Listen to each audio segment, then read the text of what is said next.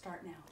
Hi everyone, it's Souza with Expected In Ministries, and welcome to our live web stream. Thanks for joining us tonight. This is such an exciting night. I have been waiting with anticipation for like 3 weeks to do this event. Tonight I'm going to be teaching on 2 revelations. Okay, the Deuteronomy 1:11 thousandfold increase. I'm going to be explaining that in a bit. And I'm going to be doing an impartation on it so that you can receive it too and see it manifest in your life in the ways that we and other people across the country have been seeing it. And then I'm going to be teaching right after that about the thing in your life in this season that God showed me, the enemy's assignment that he has been putting on people's businesses, their homes, their ministries, their projects, that is squeezing out their ability to succeed, to grow, to flourish, to prosper. It's a hidden, sneaky assignment of the enemy that God unveiled and revealed to us. And as we've been going across the country and teaching these revelations, man, the breakthroughs and the miracles that are happening are just astonishing, okay? It's just amazing what God has been doing when I teach these 2 things that I'm going to be teaching tonight. That's why this is an elongated web stream this evening, because I need to connect for you these 2 revelations so you can get a full manifestation of something. You know, have you ever had like an impartation for a financial blessing happen? You received it, your faith was high for it, but you never saw the manifestation. It's because maybe there was something that was blocking it from actually coming to pass in your life. We're going to deal with both ends of it. You're going to get an impartation tonight for the thousandfold increase, but you're also going to break off everything that's strangling your finances, preventing you from breaking your debt, preventing your business from going forward, preventing your ministry from succeeding, preventing your household from flourishing. So it's going to be an amazing, exciting night. Now look, I am not normally a prosperity teacher, okay? I don't preach a prosperity message, but I do preach a word with fervor, and I go for it when God has shown me a now word, a season word, a word for this moment that will break out for the body of Christ. And because I've been preaching this message and I've seen that breakout everywhere I go, I had to give it to you. I remember I had so much amazing things happen at the churches I've been going to in the last 4 months. I came home and I was like, I had this burden on my heart. I was like, God, I want to give this to everybody. This is amazing what's been happening. And he goes, you can't give it to everybody. Just do it on a web stream. And I was like, oh yeah, that's a great idea. And he goes, yes. And if you go and you do it and you're there, I'll be there to make it happen for the people. So tonight is going to be something fantastic that takes place in your life, a real impartation and a real healing and a real deliverance and breakthrough. Amen? Okay, I know that we've had some prophecies of doom and gloom for our economy. And you know what? Here's the deal. That's not my realm to prophesy those types of words to people, but you know, a lot of people are prophesying that the economy is going to crash, that, you know, it's going to turn upside down. And you know what? If it does, what I have to say is we are God's people. We are citizens of heaven, and we are not under the power of a world system. Okay, we're not under the power of the system. Okay, heaven has no lack. We are citizens of heaven. And Jesus prayed for us to, to say, thy kingdom come, thy will be done on earth as it is in heaven. In heaven, there's no poverty. There's no lack. There's no financial difficulty. All provisions that we need are in heaven. And Jesus told us to pray whatever's in heaven would come to earth. Jesus himself is the master of multiplying provisions. I mean, look, a couple pieces of bread and a couple fish and a few fish, and he fed thousands. He fed thousands. So we have to realize that even if the economy were to turn upside down, we are not to be under the control of the world's economy. Amen. God's kingdom is always on the increase. That's what Isaiah 9 says, that of the increase of his government and of his peace, there is no end. There is no end. God's economy is always on the increase. Jesus was going about doing the Father's business all the time. And so if God's business is always being seen to, and if his kingdom and his government is always on the increase, it means that we are always on the increase because we are administrators of his kingdom here on earth. Jesus, the kingdom can't be always on the increase and never ending if we get stuck, if we are in a financial bind, if we don't have the provisions and the things we need to bring the gospel of Jesus Christ to the nations. Amen. It takes finances to do that. So even if the economy turns upside down, God is going to make sure that we are like Jesus, that we are going around doing his business nonstop, always on the increase. And he's going to make sure that we also come and be able to take a hold of and live the abundant life Jesus came to give us. Okay? So look, that's just a tiny bit of the reasons why I think that God showed me this first teaching I'm going to share with you now. And it's the Deuteronomy 1:11 thousandfold increase, okay? See, I'd always put my faith on the 30-fold, 60-fold, 100-fold that we read in Mark 4. But 6 years ago, this first started to happen to me. God spoke to me one day and said he was going to start to release the 1,000-fold blessing. And I said, oh, really? Is that right? I'm like, where is that in the Bible? And he told me Deuteronomy 1:11. So I went to it, and I'm going to read it to you now. This is what it says. May the Lord God of your fathers make you 1,000 times more as you are and bless you as he hath promised you.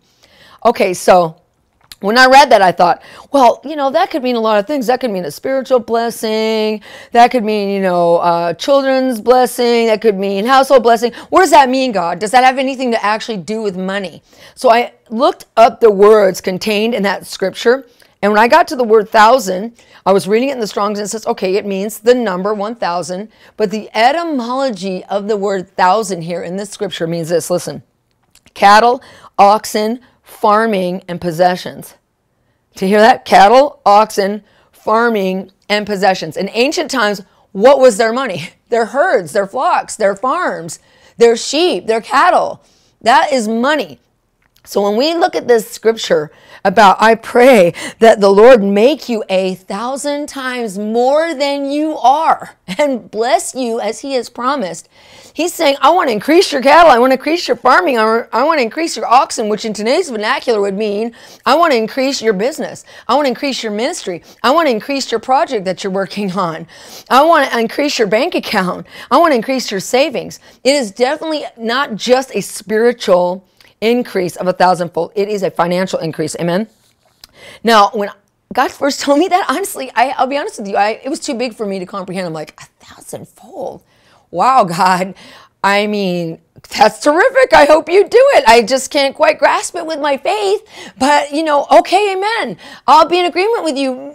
Make me have greater faith so I can believe with you. And he did just that. From that moment on, he started to show me confirmation, supernatural signs by showing me the number 111 wherever I went. I mean, it started out simple, like I would just be walking through the house and God would make me sovereignly look up at the clock right when it would turn 111, right? Or I'd be cooking something in the microwave, right?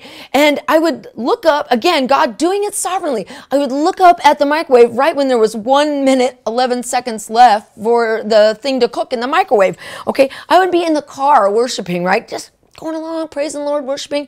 And God, again, he would have me look down at my stereo deck right when it was like track 1, 11 seconds in on the music. I mean, and this was just happening all the time, all over the place. I mean, even my husband was getting it. My husband sits and works on his computer, doing all kinds of projects for us all day long.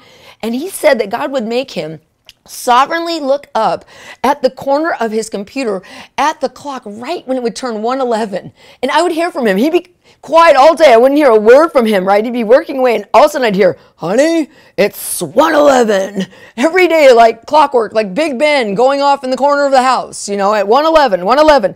It was amazing. And then I remember one time I was like, okay, God, this is like crazy. I'm seeing 111s wherever I go. Do me a favor, really show me you're doing this by waking me up tonight right at 111. Okay, so I prayed that little prayer, right? I went to bed and I fell asleep. So I'm laying on my side, and you know how you are, like you'll roll over, you may be on one side and then you roll over to the next. Well, I do that a couple times a night, but I never actually open my eyes when I do it, right? So I'm sitting there on my side, I'm sleeping, and I did the rollover thing. So I'm rolling over like this, and as I did it, I opened my eyes right as the clock in front of me turned 111. I almost missed it for a second. I rolled all the way over, and then I went, it did it! It happened! 111, right? When I rolled over, oh my gosh, I can't believe you made me even open my eyes to see it, right? I was so amazed. And my faith all this time was just getting bigger and bigger and bigger. And the Lord is telling me right now that some of you have even been already seeing 111s or 1111s like all over the place. If you have, chat that in, okay? Because like everywhere I go, I ask people, have you been seeing 111 or 1111? They all go, yes, yes, we have. It's because this is not just for me. It is for the corporate body, amen. And it's so exciting, okay? So I remember right after that happened, I had this dream. I had this dream that God came into the room and he handed me his cell phone. He said to me, I want you to plug your phone number in to my cell phone so I can call you and give you the 111 blessing. And I was like, oh, I was so excited, right? I grabbed the phone. I'm like, okay. And so I pushed a 1 and then I pushed in my area code 623 and I was about to put in the rest of the numbers and God snatched the phone out of my hand and walked out of the room. And in the dream, I was like, wait, no, God, wait, I have to put the rest of the numbers so you can call me with the blessing. And then I wake up and I'm like, oh my gosh, what does that mean? Does that mean I'm not going to get it because I didn't put my number in?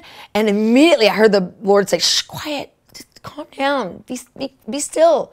He goes, I want you to add up what you put in my phone. I said, okay. I put in a 1, and then I put in 6 and a 2 and a 3. What is that? 6 plus 2 is 8, plus 3 is 11. I had programmed in 111 into God's cell phone, okay? It was amazing, right? And it just kept on going. It didn't stop. Like I can remember I went to a meeting and Patricia King was preaching, right? And I'm sitting in the back and she starts preaching about Deuteronomy 111. I'm like, oh my gosh, everybody's starting to get it. It is. It's corporate. It's not just for one person. This is so exciting, right? And so she's preaching the message and I'm getting my faith up and I'm so excited. And I'm sitting in the back of my phone, starts freaking out. It starts like rumbling, vibrating. And I look at it and the phone is stuck. It's stuck on this one screen for my emails, right? And I can't get out of that screen. I tried to back out. I tried to turn it off. Nothing would work. And finally I looked and it said that the phone had gotten stuck like that when my 111th email had come into my phone. Okay, it had never done that before. I mean, I had to even pop off the back and take the battery out to reset the phone. It was like God was telling me, like, I'm stuck. I'm sending you a message via email. I'm stuck on 111, okay? I'm stuck. And I came home, I told my husband, he was so excited, right? And then like the next week, I go to another meeting and the same exact thing happened. It had never happened on my phone before. It had never happened since. I went to the meeting. This pastor is talking about Deuteronomy 111. I'm like, oh my gosh, it's everywhere, right? And he's preaching this message and I'm sitting in the back again and my phone did the exact same thing. It started vibrating, freaking out. It got stuck on the screen. And I look, and I'd already cleared out my emails, okay? I look, and it had gotten stuck again when the 111th email came in. I couldn't believe it. I was like, this is amazing. And God was saying, he's like, I'm stuck on this message. I'm sending you an email message that I'm doing the 111 thing. And I remember I came home that night. I was so excited, right? I was like, it is happening all over the place. Oh my gosh, honey, right? This is so amazing. And he was very happy because he said, yeah, well, you know, when you weren't here, I looked up at the clock again, right when it turned 111 on my computer. And so I remember I went into the bedroom. I was going to go to bed and I said, well, I think I'll watch a little movie before I go to bed. So I stick a DVD in the DVD player and I pushed play and it just played for like a minute or so and then it got stuck. And I was like, oh no, right? And I'm taking the remote and I'm going play. And then I'm like, forward, rewind. It's not moving at all. I mean, I even like pushed the eject button and the stop button and it wouldn't move. It was like, and I'm like, oh my gosh, I can't believe it. I'm going to actually have to go pull the plug out of the back of this player so that I can reboot this thing. So I get up, I go to the DVD player, and as I'm reaching around the back to pull out the power plug, I looked down and saw that it had gotten stuck on track 1, 11 seconds in. I could not believe it, okay? It was just all over the place. And then finally, after all this stuff, God did a manifestation, a big one, okay? I was in my house one day working and I got a call from my office and they were like, oh my gosh, you're not gonna believe what happened. Every month that we've been giving the lease money to the people that own this building for our office, they have not been paying the mortgage with it. and they're going into foreclosure, and we're losing our space. And I was like, oh, you're kidding, right? Oh my gosh. So I remember hanging up the phone going, oh my gosh, what are we going to do now, God? Boy, I really need that 111 thing. We're going to need to move. We're going to need a place. I really need your help, right? And I'm praying and I'm praying with all my might. And I saw a vision. I saw a vision of my hands reaching out, and there was oil at the tips of my fingers. And I go, what is that, God? And he goes, you've struck oil. It's at your fingertips. And I was like, yes, at my fingertips. That means it's close. It's near. Yes. Right. So I'm like, okay, God, great. So a couple days pass by, and I'm like, okay, God, nothing's happening. Really need that 111. You said I struck oil. It's right at my fingertips. Where is it? Right. A couple days more go by. It gets to that Friday, and I'm still going, okay, God, we got to move out of the office. I really need you to make a manifestation of this thing. And I don't hear a word, right? I get a phone call, though. 2 hours later, I get a phone call, and it's my office, and they said, you are not going to believe what happened. I'm like, what? They said, there is a couple that came into this city where we're at, and they are looking for a house. They came from another country to buy a house here, and they didn't have a place to stay, and there was an extra room in the ministry office, so we let them stay in that room. I said, oh, okay, that's cool. What happened? And they said, well, they went out, the wife went out every single day looking at houses, and every time she'd walk into a house, she would hear the Lord say, nope, this isn't the one. Nope, this isn't the one. Nope, this isn't the one. And finally, she says, gosh, God, why did you send me here from another country to buy a house? I mean, it's like none of these are working. What's going on? He goes, I sent you here to buy a house, but not for yourself. They ended up being moved by the Spirit of the Lord to write us $100,000 check for a donation to the ministry for our transformation house. I was like, if that isn't, I'm sorry, but if that isn't like the 1,000-fold increase manifesting openly, I don't know what is. We were so excited. It was like, it was proof to us. It wasn't even like we were just excited because we got the money. It was like, it was proof that we were hearing God, that we were hearing right, that we had our faith in the right place, and that God was honoring that. He was doing exactly what he said he was going to do, which was the impossible, and he was making it happen. So we were so excited, right? And then like 3 days after that, I had to go out on tour. And I was going to Virginia to one of my favorite places with one of my favorite pastors, Pastor Wayne Watkins, who we just love, love, love. And when I got to the airport, I stepped out of the plane, I get my bag, I see Pastor, and I say, Pastor, the first thing I said to him, Pastor, we're carrying the Deuteronomy 111,000-fold blessing. And he goes, I know, I already got it. And I was like, what? And he said that a few days before he came, an angel of the Lord flew into his office while he was in prayer. And he knew that angel was from us. And the angel came and imparted to him that, wow, I feel the oil in this right now. Like the angel of the Lord is coming. Thank you, Jesus. Like, wow. He's going to visit you. He's going to do the same thing that he did for Pastor, and he's going to release the blessing in your household. Jesus, thank you, God. And that's what that angel did. It walked into his house, and whoa, whew, gosh, thank you, Jesus. I feel that electricity of the power of the Spirit right now. And he's going to release, and he released it to the pastor. He's going to do the same for you, amen. And Pastor went out, and like the next day, he's driving home, and his wife calls him. See, they had this second house. This was in the time, this was like in 2008 when the economy had crashed. Okay, maybe 2010. And they had been trying so hard to sell this second house so that they could get some cash flow going and so that they could keep their other house and everything else.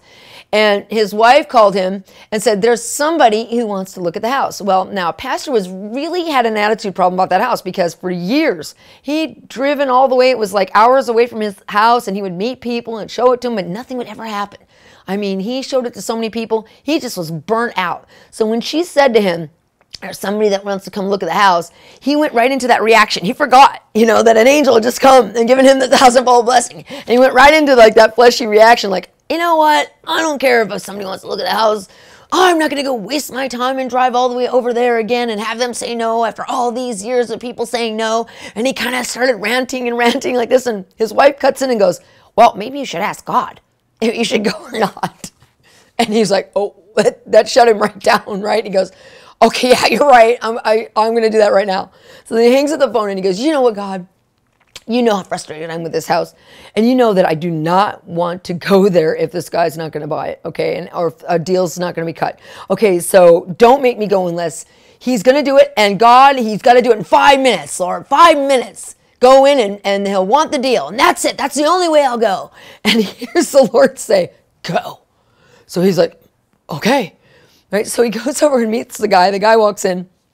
And he looks around, he goes, wow, beautiful house on the golf course. It's got wood floors, it's got granite, got a fireplace. I'll take it. It was literally 5 minutes, and it solved his problem that this burden he'd been carrying on his back for all those years. Okay, it was like the houses were like $350,000. It was a huge 1,000-fold miracle, right? So he tells me the story, and now we're really excited, right? And we told him what happened with us, and we're like, wow, this is amazing. I said, we need to preach this in your church tonight. And he's like, yes. So we go to his church, right? And I get up and I start telling all the stories, right? And all kinds of amazing things start happening, okay?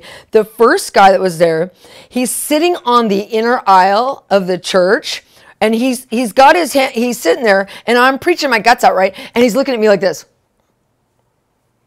going like, yeah, right. Whatever, right? He's looking at me so skeptical. Like later on, he said something like, oh, I felt so sorry for you because I knew you had your theology about Deuteronomy 1:11 wrong. But in the end, he said, I felt so sorry for you that I had $10 in my pocket, so I decided to throw it in the bucket. So he, gets up and feeling bad for me because I got it all wrong, takes his $10 and throws it in the bucket and then walks back. The next day, a man came up to him that he's never met in his life and says, I don't know why I'm doing this, but I need to write you a check for $10,000. Okay. Who had their theology wrong at that point is what I wanted to ask. But it was amazing. Okay, now all these miracles I'm about to tell you, including that one, I can call Pastor Wayne Watkins on the phone right now and put him on the mic, and he will confirm that all these really happened, okay? Then there was another couple. The man had worked in a warehouse, like on an assembly line, for like a long time, like 20 years. He'd worked faithfully for this company, and he got injured on the job. Okay, and he had to do like, workman's comp, take off, get treated by the doctor. And then the doctor treated him for a while. And then it was like, well, I think you can go back to work, but you're going to have to like play it a little slow. So he went back to work, but he wasn't totally healed. And he could not continue working. He had to take more time off. So he took more time off. And when he did that the second time, the company fired him. And he was like, wow, I worked for you guys for, 20 years, for so faithful. And the first time something happens, I get hurt on your work site, and now you're going to do this to me. So they took them to court, and they fought it for like years. They fought it, and they would fight it, and it would get denied, and they'd put in another appeal, and it would get denied. They put in another appeal, and finally, after one appeal after the other, they got a letter in the mail from the court and said, we're sorry, your claim is denied. This case is totally closed. You have no more appeals. So that was like years ago, right? So they're in the meeting that night, and I'm telling all these stories, right? So they take the money that they have, and they put their faith on it. Their faith got risen up really big, and they sowed into the 1,000-fold blessing. Like that week, within less than a week, they go out to the mailbox one day, and there's an envelope there, and they open it up, and inside there's a check for $45,000 that they received on a case that had been totally closed by the courts. $45,000, okay? All right, and then there was another woman. She had put in for a divorce settlement because her husband had left her. He had left her with no money at all, and she was praying. She had gotten nothing from him. She was praying and praying and praying. She got no response from him, fighting him in the courts, doing everything she can to just get some kind of money out of him. She ends up hearing this message. She sows into the message. And let me see, I want to make sure I got this right because I don't like to tell any stories unless they are totally exact. And she ends up getting a check after fighting with no success, no communication, nothing. Right after she sows, she gets a check for $5,300. Okay? And then there was another woman. Her husband had also left her, and she had no skills at all. She didn't have any job skills, hardly any education. She'd been a housewife her whole life. Her husband leaves her. They don't have any money, and she doesn't know what she's going to do, right? So she always wanted to do silk screening as a hobby. So she thought, okay, well, maybe I could do that as a job. I'll go find, some cheap used silk screen machine and see if I can start getting like t-shirt and shirt contracts for businesses. So she goes out, she finds herself this little machine. It's a used machine. She kind of fixes it up, right? And then I come into town. And she hears this message and she gets her faith risen up, right? So she sows into it. Well, within that week, she gets a call from the electric company.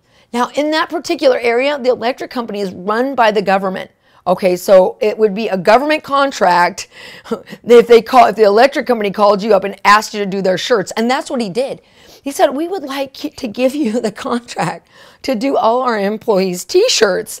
And she was like, oh my gosh, a government contract. This is totally amazing. And she goes, excuse me, but how did you get my number? Because I don't even have cards yet. It's like, somehow he had gotten her number and called her. And what's even more amazing than that is, okay, how did he get the number? And he calls a woman that has never had a business before, just started it with a broken down machine. I mean, if you're a governmental agency, you usually go and give a contract like that to somebody who's been in business forever, who has a well-known, established, bunch of customers that are very pleased. But here's the governmental electrical company calling her and giving the contract to her. Okay, totally amazing, right? Okay, and then there was this other woman. She had been left by her husband also. And he had taken everything. I mean, he like disappeared without any type of anything. No explanation, nothing. Just disappeared. She's totally broke, right? And he didn't talk to her. He didn't tell her anything. She's totally heartbroken. It was a horrible situation for her, okay? She'd been praying, nothing been happening. I come and show up at the church. She listens to the message. She gets her faith up, right? She sews into it. And within that week, these all happen within like a week, okay? That week, she gets a check from him in the mail. When I found out, because Pastor told me what happened, that she had gotten the check, I was like, oh, he sent her a letter, and he said he was sorry too. He sent her a letter, said he was sorry, and gave her a check. I was like, oh, he sent her the letter? Said he's sorry and gave her a check? Good thing, because if he didn't, I would have gone and got that check for her, okay? Because that's what kind of anointing I have, all right? So I was super glad for him that he was moved by the Spirit of the Lord to do the right thing. Amen, okay? All right, so then, and one more miracle. This one's really cool. It's not the biggest, but it's really fun, okay? There was a woman also in that same church. She's there that night, right? She hears the message. She sows into it to get the 1,000-fold increase. She has this little business downtown in that area. It wasn't a very big city, small area, but she has this little business storefront. And it had been struggling because, the economy was not doing well at that time. And she went to work like a couple days after the meeting, and the electrical guy showed up. Okay, that is horrible. If you have ever had your electricity be shut off because you owed money, when the electrical guy shows up in person, you're in trouble, okay? Because that's what he did. He came and he said, I came in person because I came here to collect the money you owe on the electricity. And if you don't give it to me right now, I'm shutting it off. So she goes back in the back and she's got the money that she owes in this little box, this little metal box. Okay, the money that's in there, $540. It's meant for her lease payment for the office space. Okay, so she goes and takes that out and gives it to him. He leaves electricity on and he leaves. Okay, and then she's like, after that, she's like, oh God, what am I gonna do? She goes, that was my lease money. That's the money for my overhead. I'm gonna get kicked out of here. What am I gonna do now? And she hears the Lord say this, go look in the box. And she goes, no, I just took the money out of the box. It's not in the box, God. And he goes, yes, it's in the box. Go look in the box. She goes, no, didn't you hear what I said? I just went and took the money out of the box and gave it to the electrical guy. And God goes like this, go look in the box. So she's like, okay. So she goes back there, she opens it up, and God manifested $540 in cash in that empty box. That is so cool. Okay, and like I said, I could get on the phone right now and call Pastor Watkins and he would confirm all these miracles. It was such an amazing, awesome time. I remember right after that, I said, God, I just want to give this to everybody. And it's like, I just want everyone to be blessed. I go, what can I do now? And I really felt like the Lord said, go to the poorest churches in Virginia and give it to them. So I did, right? There was this one church. It was a huge old church. It had been there forever. It was right in downtown Richmond, and it was like right where all the homeless people live, where all the poor people live, really, you know, downtrodden neighborhood, people struggling. And so I went there, and I was saying this message, and I knew all the miracles that had already happened because I was still there like when they happened. So I'm there telling the story about the $100,000 check and about Pastor's house miracle and about the money being created in the box and the $45,000 settlement. And I'm preaching it, right? Because I really want these poor people to like have it. So I'm preaching it with all my might, right? And they're sitting there like this. Like, I have such a poverty mentality that I can't believe it. They're like, Arr. And I'm like really trying to drill it into them. Look, what I'm telling you is real. It really happened. The pastor's right here. He can tell you. You've got to believe me that I came here to help you. I didn't come here to get your money because you don't have any money. I came here to give you something.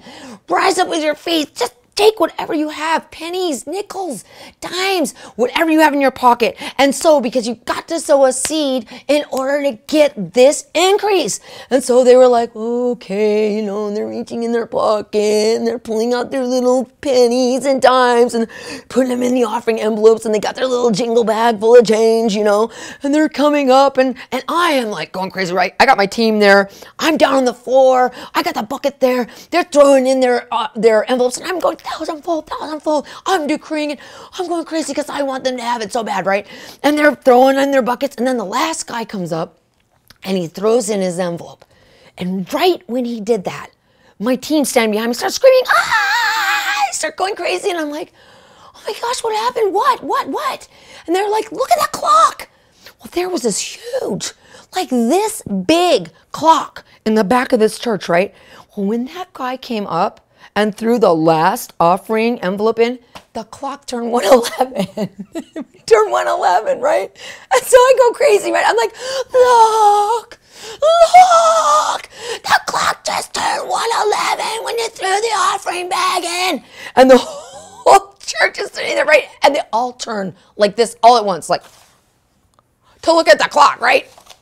And when they turned back, like their faces started changing, like suddenly they realized, okay, this lady isn't just preaching crazy stuff. Okay, this is for us? Really? God, wow. And you could see their faces change, right?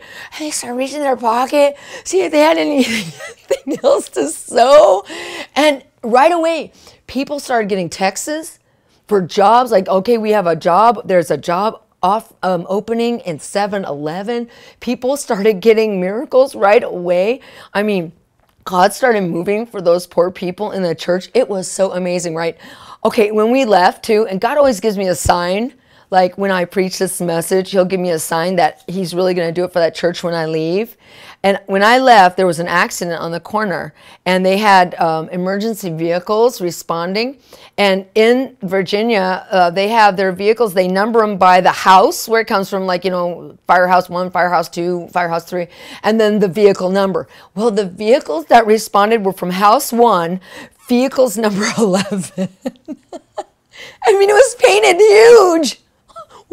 House 1, vehicle 11 on the side of these trucks that came.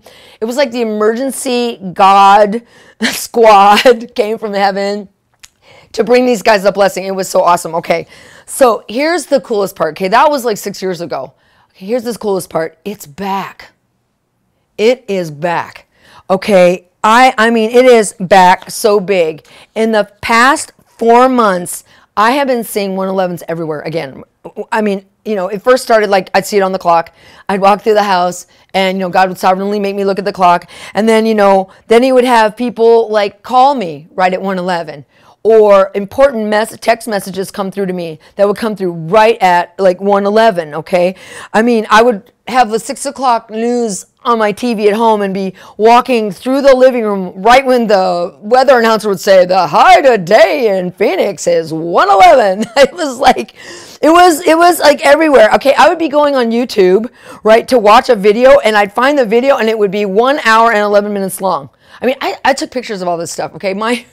My phone is loaded up with pictures. I went to the Harley Davidson store and like bought a bunch of my friends' gifts, and it added up to 111. Okay, I got a picture of that receipt too. Okay, I mean, I would be on my running machine. I go on my running machine like every day, and every day God would suddenly make me look down at my display board right when I'd burn 111 calories up.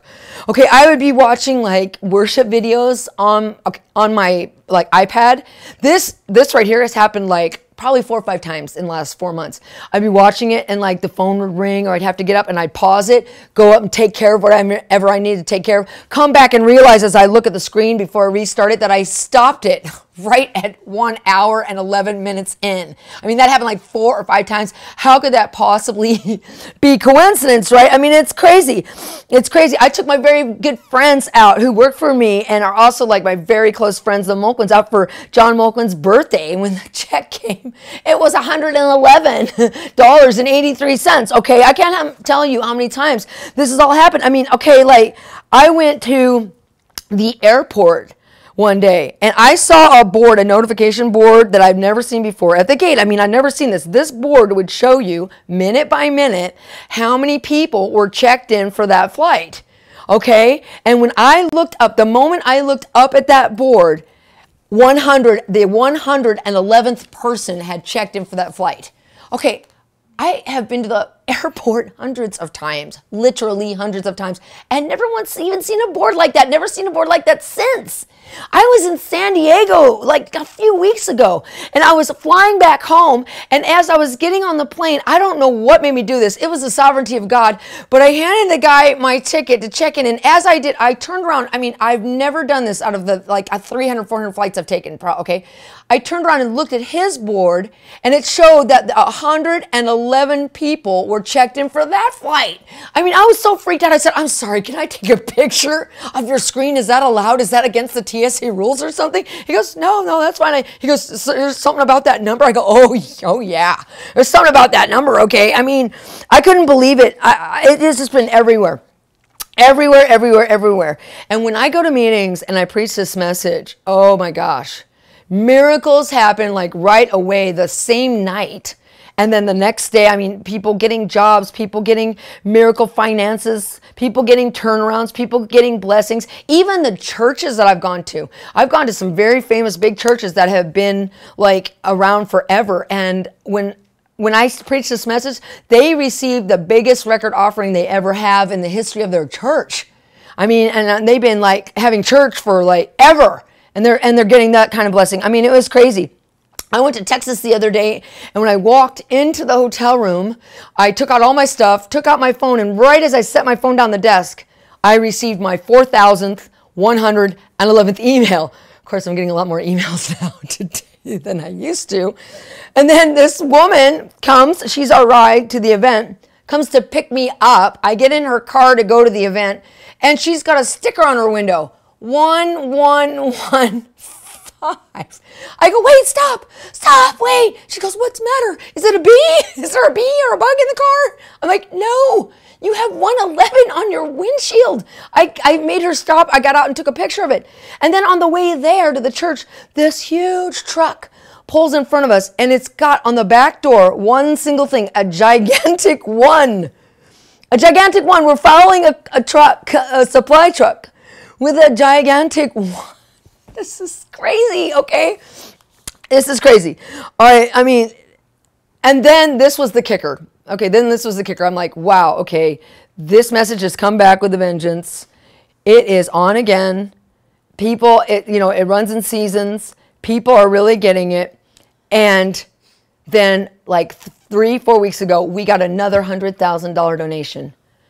Okay, so look, I'm not bragging, I'm not boasting and all that. To me, when that happened, it was like God saying, this is real. This is real. I'm really doing this. This $100,000, the second check is to again confirm you're really carrying this. It's really for God's people. It's not just for you. I'm really doing it because my people need the blessing, not the 30, the 60, the 100 anymore. They need the 1,000-fold because I got big things planned for my kingdom on this planet, and my people need to be empowered with wealth in order to spread my gospel. And I just felt that so big come upon me when we got the second donation of that size. It really confirmed that this is God's will for this moment right now. Okay, amen. So that's the first thing we're going to do. I'm going to impart it to you first, and then we're going to get everything in you out of the way so it can manifest. Amen. Amen. Now, I don't know, Amy, do you think we should have some music in this so we can really pray into it? Yes. Yes? Also, do want to address, a couple people have expressed that this sounds a little weird.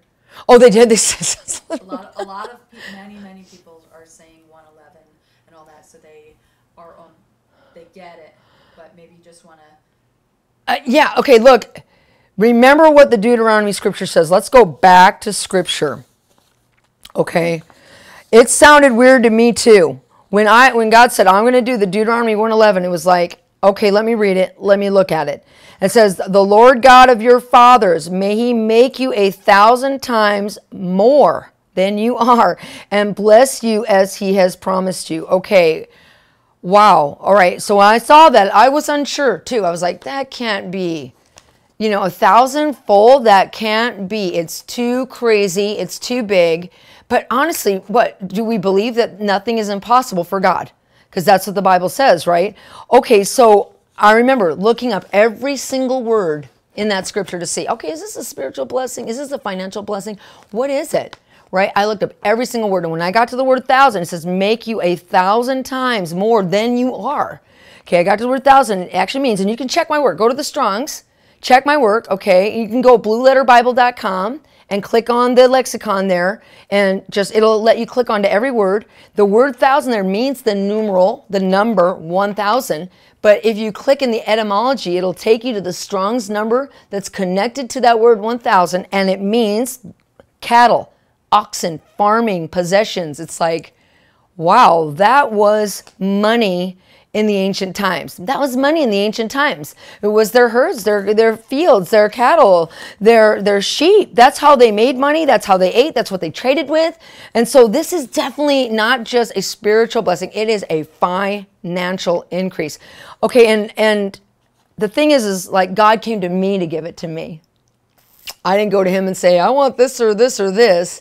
He came to me in his sovereign time and told me, this is what I'm going to do. And then he did it. First with our first $100,000 gift, and then with our second one, not to mention everything else that's happened. So here's what it is. When I first heard it, it was too big for me to grasp too. It was. It was too big for me to grasp, and I couldn't believe it, but God helped me. He really wanted to not only do it for us, because we need to be empowered with wealth so we could help all the prisoners that we help in all the thousands of prisons that we serve. But he wanted other people to be empowered with it too. So what he did for me is, that's when he started showing me the 111s all over the place, the 111s all over the place. And that every time I saw one after the other, I mean, crazy stuff. My DVDs getting stuck and my emails freezing up my phone when the 111th email coming in. It built my faith up higher and higher and higher. And that's what he's probably doing with you. A lot of you are chatting in right now, right? And saying you're seeing the 111. Yes. That is God building your faith for the impossible. He wants you to start going, wow, this can't be coincidence. There's no way I could keep getting a text at 111 and then a phone call at 111 and then seeing the clock at 111 and having stuff everywhere where I go, 111. I mean, I was seeing billboards with 111 on it. I was seeing stuff everywhere. God is building your faith too to receive it. And that's when you just have to, like, every time you see that sign, go, wow, okay, God, I know what you're doing. You're helping me. You're helping me believe for the impossible. And I receive it. It's like that man that had the son that nobody could deliver him of those demons. And he said, and Jesus said, he said, I do believe, help my unbelief. I love that statement. He was saying, I really want to believe, and I do believe, but at the same time, I still have doubt in me and everything else. I love that story. You can do the same thing. I do believe, but help my unbelief. And God will. giving you dreams about 111 and waking you up at 111 and having the car license plate in front of you while you're driving down the road say 111 on it. It's really him showing his goodness to you. Amen. So let's pray right now, because this is a real impartation. This is real. Okay. And people are getting it wherever I go, places, people are getting this impartation and stuff is really happening. So I'm going to pray with you right now. Amen. I don't even know. Oh, this isn't even on anymore. But if we have to do it without music, we will. Amen. Yeah, it's not going to turn on, Amy. So we're going to do it without it. Can we get Robert to sing? No, I can. We'll just, I'm not quite sure why it's not going on, but we're just going to pray anyway. Okay. Just pray with me, okay? Just say, God, help my unbelief. I believe, help my unbelief. Show me that this is for me too. That this isn't just for Katie Souza and other people, that this is for me too. And this can happen for me. I stepped out on a limb to teach you guys this, knowing people would go, oh, you're just a prosperity, financial, whatever person. You're just going after people's money. You know what? I went to the poorest churches in Virginia, Richmond, Virginia, to give this away, knowing they didn't have a dime to give me. Okay, I did a little tour of like 5 or 6 of the poorest churches, because I know this is real and God wants his people to be prospered right in the middle of the economy crash, right in the middle of where everything else is going crazy. This is for all of us. We are together in this fight, in this battle, to bring the kingdom of heaven to earth. And part of that is being financially stable and prosperous so that we can spread the gospel. Because it takes money to spread the gospel. It takes money to do flyers. It takes money to do web streams. It takes money to do TV shows. It takes money to travel on a missionary trip somewhere. And God is saying now, I am going to empower my people with wealth. So that they can do all those things. Amen. Now here's the thing. You do have to sow a seed, but I'm not asking you to sow a seed to me. You need to sow a seed to wherever the Holy Spirit tells you to sow. I don't even care. You have to obey Holy Spirit. If Holy Spirit tells you to sow to that church or that ministry over there, then that's exactly what you need to do. I didn't come over here to convince you to try to sow your seed into this ministry. If God tells you to, then you need to. But you just need to obey Holy Spirit.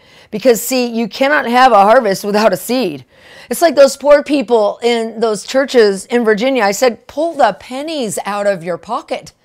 If you got a nickel, throw it in the bag. Just get some sort of seed in the ground, because any farmer knows that if you want to have a harvest, you've got to put seed in the ground. Amen.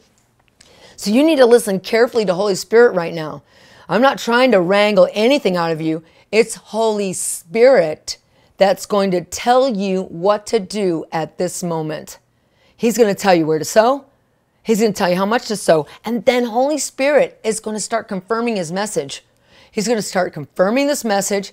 He's going to start giving you more 111s. You're going to start seeing them all over the place. Your faith is going to grow bigger and bigger. And then finally, the manifestation is going to break. It's going to break loose, just like it did for us. This is the second time for me having this visitation happen. So I got big faith for it now. What I used to be thinking to myself was, no way, impossible. Now I'm like, oh yeah, are you kidding? Because I've seen so many miracles for so many people from this. I mean, money manifesting in a box.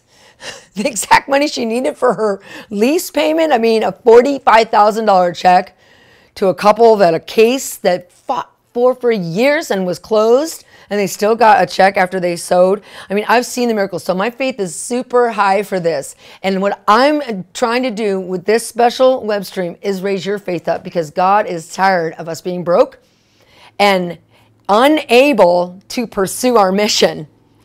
Right now, you might have a ministry and you got people that need money. You have employees and they need a raise. They need money to continue. You need money so you can continue to pay them. And God is saying, I'm going to give it to you. I'm going to give it to you. I'm done with you being stuck in the place you've been stuck in. I'm done having you be ineffective to be able to bring my message. I'm done with you not being able to print your books and print your flyers so you can pass out materials to people, materials that will help them change their life, bring them to Christ, that will change your neighborhood, your city, your state. God is bringing this for this reason. Come on, let's ask Holy Spirit right now to talk to us, because that's the big key right there, Holy Spirit. So Holy Spirit, come right now. Come right now and speak to each person individually. You tell them exactly what you want them to do. If they're not supposed to do anything, Holy Spirit, you tell them. And they don't have to do anything. But if they're supposed to sow, Holy Spirit, you tell them where, you tell them how much, and then you give them the strength, the courage, the faith to obey so they can see their harvest. Lord, we just thank you that you're going to do it right now. Holy Spirit, you're going to speak to people clearly right now. So let's just get still for a minute and listen to the Lord.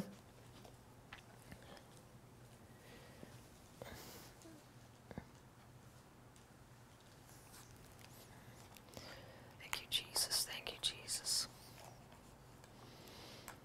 Thank you, Jesus.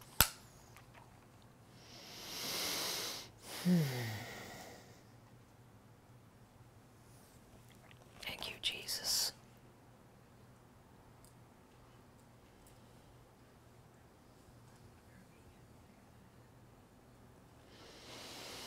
Whew, Jesus.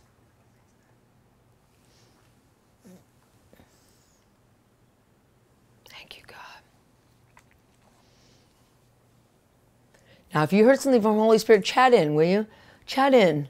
Let us know. How are you feeling now? Is Holy Spirit speaking to you? Is your faith rising up? There we go. We got a little music here. God, we just thank you right now. You're tired of seeing your people in a place where they cannot continue to be about your business. Thank you for speaking to every single person on this web stream right now. Thank you that you're going to direct and guide them, that they're not going to do anything because of me or I'm not telling them what to do, that you're going to directly speak to their hearts and guide them. Just like you did to me when I first received this revelation. It was amazing. I'm so full of faith and so excited about it because of all the fruit I've seen. And I also sowed. When you told me about this and you told me to plant seed in the ground, I did exactly what you told me to do. Even when I was afraid, I just did it afraid. I did it afraid, but I knew that you're a faithful God, that you don't lie, and that you always keep your word. And if you've been showing them 111s or 1111s, then you're already at work in their lives. And they already are having proof, supernatural signs and wonders, that you want to do it for them too. And for those of you that are watching that haven't seen your 111s or 1111s yet, right now in the name of Jesus, I decree that God will begin to show you those numbers, that you'll start seeing them, and you're going to feel that excitement. You're going to feel that faith bubbling up inside of you to receive it. Thank you, God. Give them their confirmations, Lord.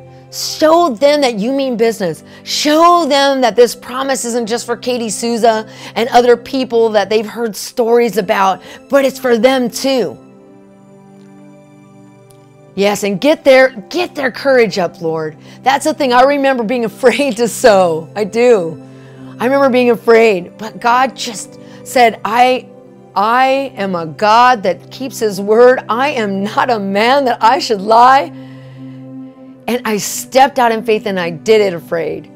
And God brought such huge blessings, not only to us, but everywhere we went to preach this message. I'm just so grateful. Now remember, God will speak to you right now. He'll tell you where to sow. He'll tell you how much. But don't flake out on it. Because I can remember when God told me to sow and I'd be like, okay, God, I'm going to do that. Right? And then I didn't. The next day went by and I didn't sow, and the next day went by and I didn't sow. And God said, you know, the longer you wait to keep your word, the longer I'll wait to keep mine. He goes, you got to put that seed in the ground in order for it to sprout and grow so you can harvest it. It won't work unless you put the seed in. I had hesitated and put it off, and finally I kept my word to the Lord and planted that seed, and he brought the harvest. So Father, I just thank you that you're gonna speak clearly to everyone, and they're gonna obey, and they're not gonna put it off. They're not gonna forget about it after the excitement of the message is over. They're gonna get it, and they're gonna do it, and then you are gonna make it manifest for them. Thank you, God. In Jesus' name, in Jesus' name, in Jesus' name.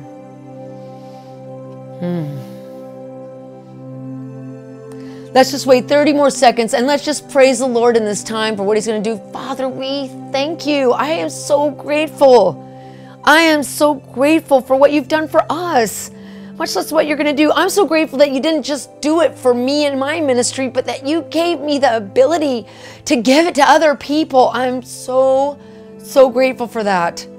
I'm so thankful, Lord, that you made this revelation impartable. I praise you, Jesus. I praise you.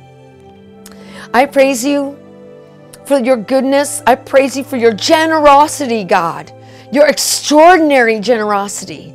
I just give you the glory and the honor that you would do the impossible for your people in this season, even when the economy looks so bleak, when everyone's so afraid. But you would take care of your people. You would make sure we have everything we need, not only to live life abundant, but to be able to proclaim your kingdom throughout the earth.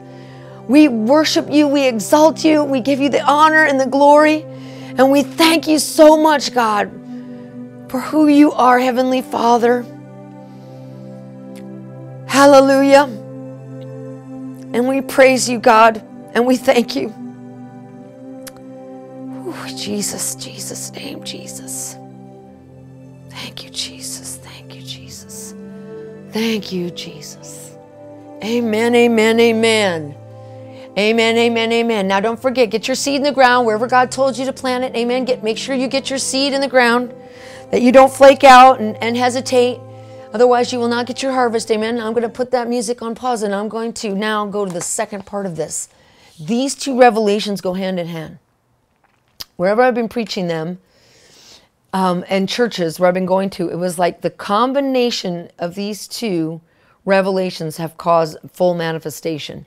Because I think a lot of times people will get a financial impartation that they're able to give to the body of Christ, but then they don't remove anything on the people that might be hindering them. What is that? Right now in this season, God has shown me a strategy of the enemy to secretly install a demonic power on people's finances, their churches, their businesses, their checkbooks, their savings accounts, their investments. The enemy has come in with a stealth, camouflaged assignment that we don't even realize is there. He's installed enemy forces upon our finances to squeeze them out, to prevent us from breaking our debt, and to prevent us from being able to increase in our businesses, ministries, in our savings, in our investments, and all of that. And he showed me what that is. I'm going to read to you from Luke 10, verse 17. And it goes like this. And the 70 returned again with joy, saying, Lord, even the devils are subject unto us through thy name. And he said unto them, I beheld Satan falling like lightning from the sky. Behold, I give you power to tread on serpents and scorpions and over all the power of the enemy, and nothing shall in any wise harm you.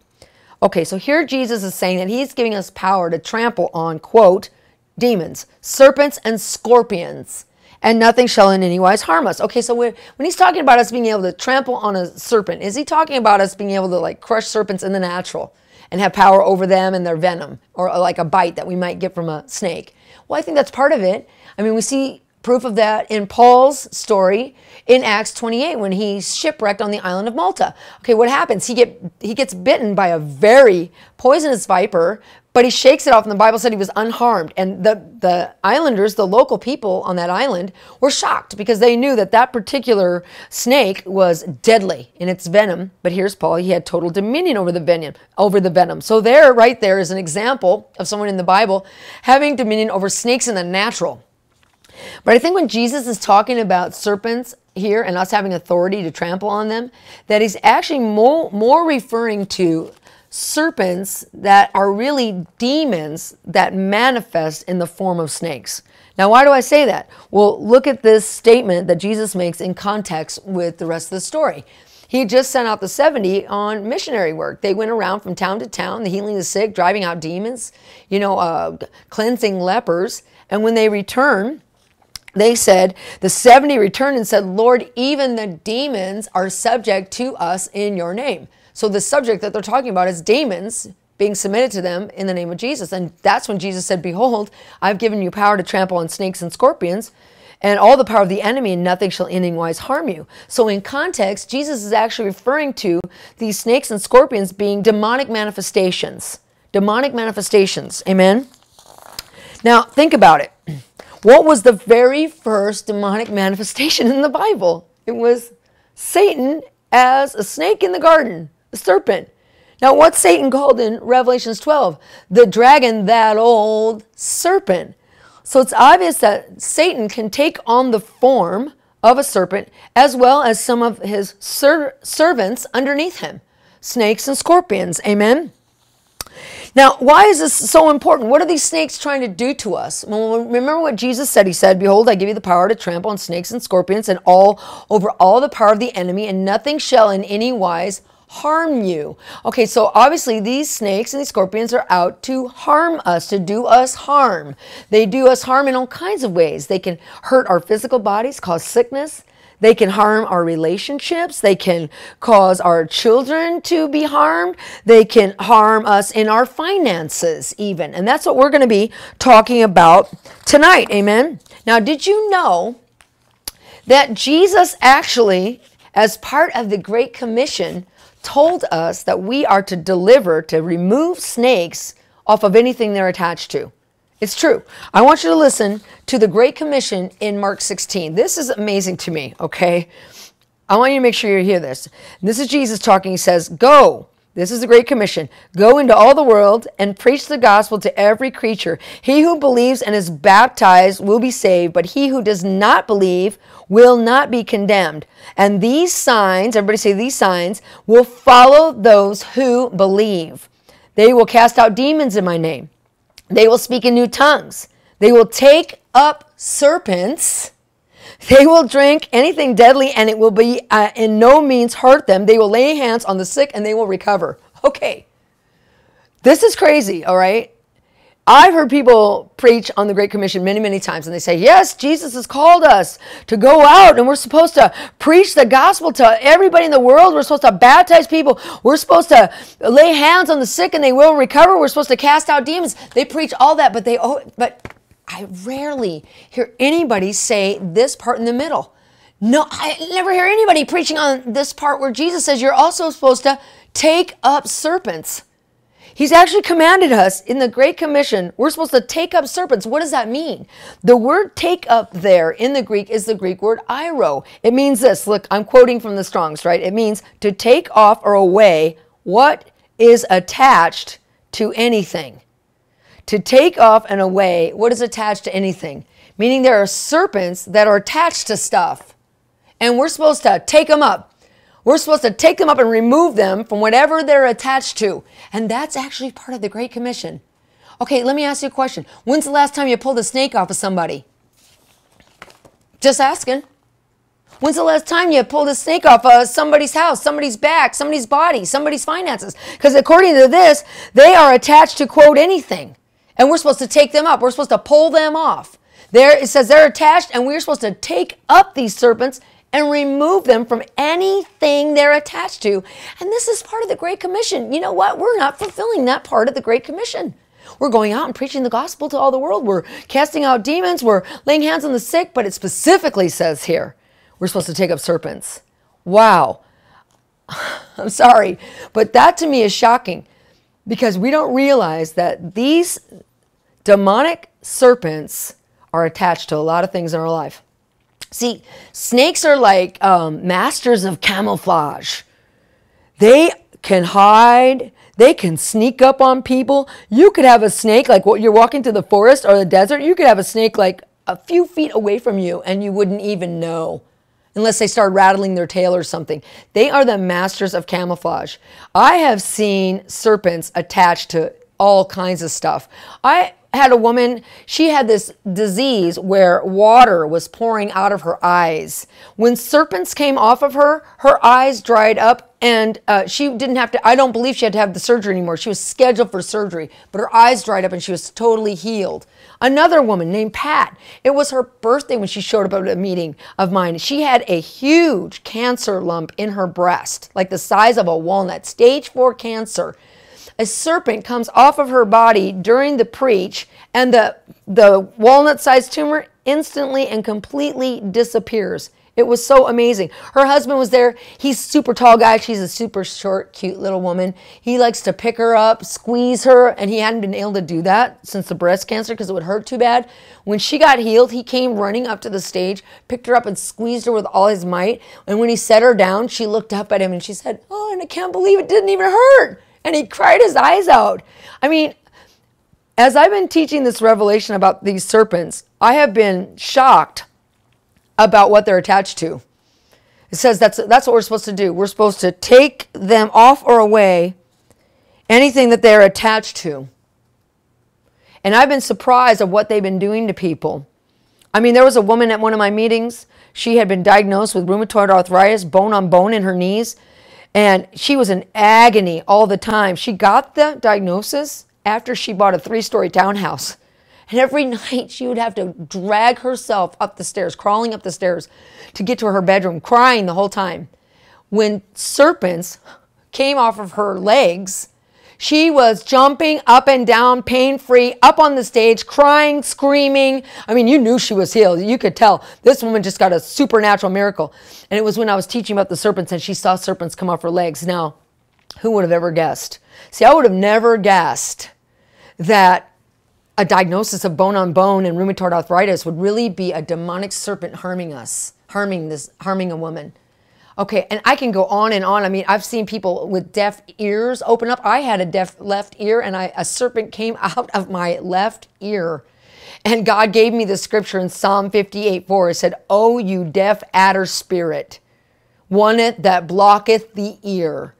And when that serpent came out, this ear had always been slightly deaf, and now it hears better than this ear. I mean, I have seen some crazy miracles when the word that Jesus said about, "Behold, I give you power to trample on serpents and scorpions, and nothing shall in any wise harm you.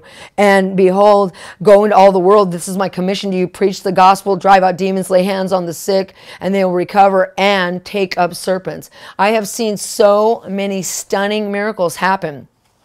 And people say, "Well, I don't get it. How are these spirits connected to us?" Well, I mean, there's so many things. You know, Leviathan is a very powerful spirit, very powerful, very evil spirit. Well, in Isaiah 27, it says that he's the twisting, fleeing serpent. Okay, he's a really big snake. That's one of the many forms that he takes.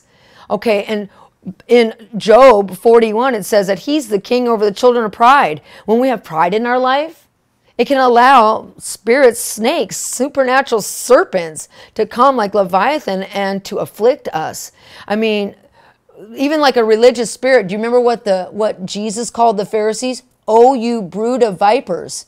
When we have a critical religious spirit, when we are criticizing people, judging them in our hearts, looking at a teacher on TV and going, "Oh, well, that person's crazy," or listening to your pastor up on the stage and going, "I can't believe he said that," or judging a person next to you in the church, "Oh my gosh, I can't believe they dress like that," or whatever. When we have a religious spirit, we can be actually attacked by a serpent, because Jesus called the Pharisees, "Oh, you brood of vipers." It's amazing. If you've never heard my teaching, The Serpent and the Soul, you need to get it, because it will really start explaining to you all about these demonic serpents and what they do. They give you cancer. They ruin your marriages. They cause twisting of communications. They break up churches. They cause all kinds of disease and disorder. And they also mess with your finances. I'm going to read scripture to you in Job 20. Listen to this. This is verse 15 through 17. He has swallowed down his ill-gotten riches, and he shall vomit them up again. God will cast them out of his belly. He shall suck the poison of asps, that's a snake, which ill-gotten wealth contains. The viper's tongue shall slay him. He shall not look upon rivers, the flowing streams of honey and butter, to enjoy his wealth.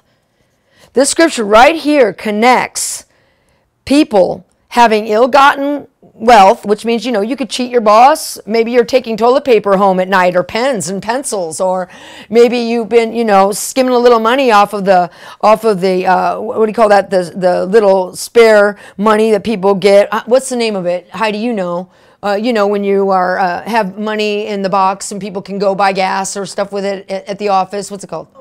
Petty cash. Maybe you're skimming a little money off the petty cash, or maybe you've been doing something even worse, or maybe you used to do that in the past and you had some sort of ill-gotten riches. Maybe they didn't charge you for something at the grocery store the other day and you knew it, but you didn't say anything. You thought, oh, this is my blessing from God. You're right. And you walked out of the store. Or maybe, you got issued a double check one time, but you didn't bother to tell anyone. Or maybe you haven't been giving your offerings. Or maybe, you have been getting a little money on the side for doing a little business that might be having a little illegalness to it, not fully, not a legit undertaking. Those ill-gotten riches, according to this, said that you'll vomit them up again, that you'll end up sucking the poison of asps, that a viper's tongue will slay you, and that you will not look upon the flowing streams of honey and butter to enjoy your wealth.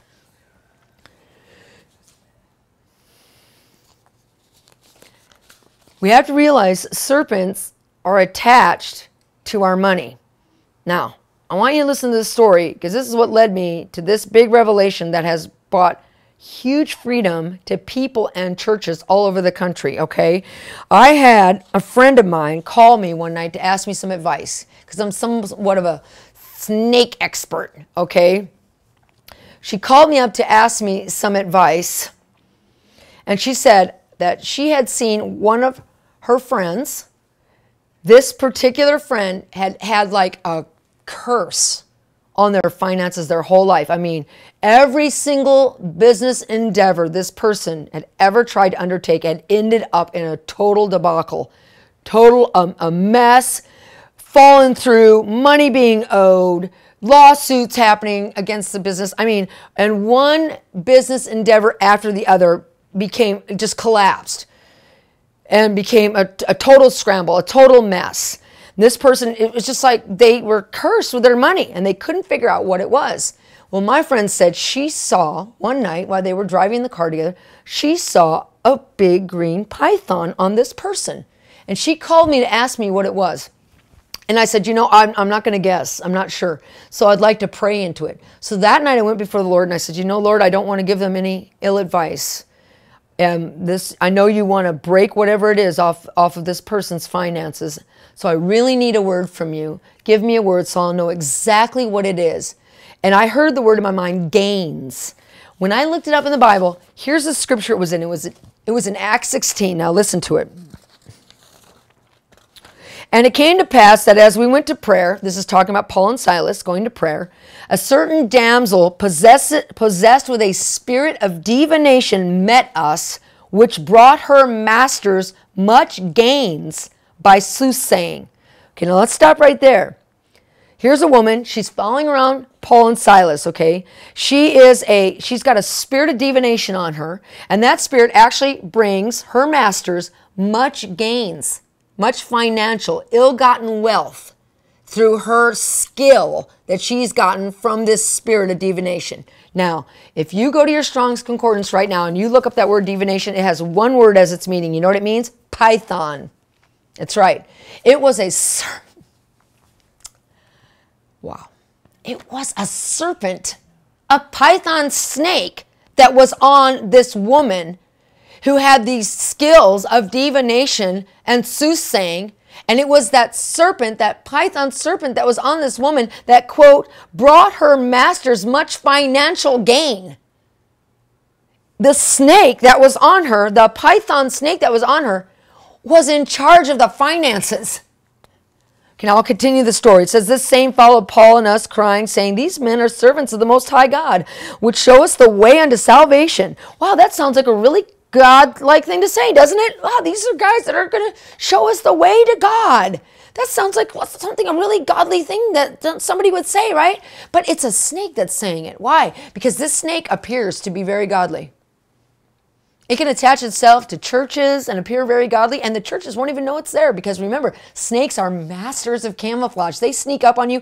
Pythons are known to sneak up on people or animals or whatever their prey is so fast they don't even know they're there. They drop down on you, wrap around on you, and before you know it, you are being squeezed to death and then consumed and eaten.